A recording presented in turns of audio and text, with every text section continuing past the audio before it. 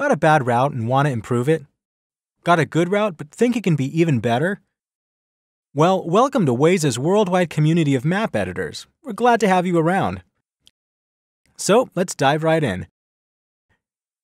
What's the Waze map and why does it need your contribution? First off, Waze's map is the core of our service and basically behind everything we do. Waze's map is unique because it's generated and constantly updated by the Waze community itself. That's how we keep Waze 100% free for our users, and the cool part is that as a result of the contributions of our users, our map is actually the most up-to-date one out there. In fact, in places where the local Waze communities are strongest, our maps are the first to reflect any and all road changes, almost instantaneously. In some countries, we launched with the base map to get local driving communities rolling quicker. The challenges, though, are that sometimes the map's data is inaccurate in a way that can significantly affect routing quality and navigation.